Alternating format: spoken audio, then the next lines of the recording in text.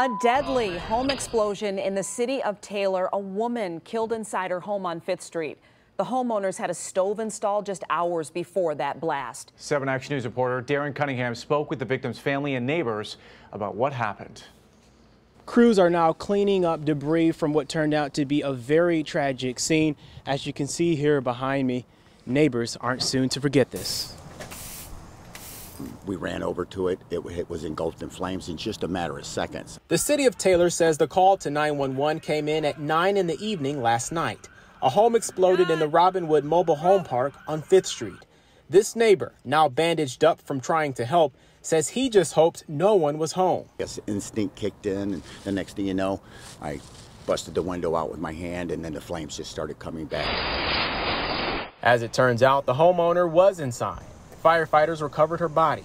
Her identity hasn't been released, but neighbors and the victim's brothers tell 7 Action News the 66-year-old had just had a stove installed hours earlier. The city of Taylor says there's no confirmation of a specific reason for the explosion, but it is all currently under investigation as neighbors come to the realization one of their own is suddenly gone.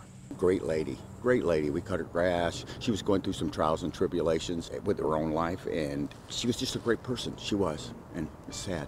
The city spokesman emphasized the fire department is working very closely with DTE on this investigation.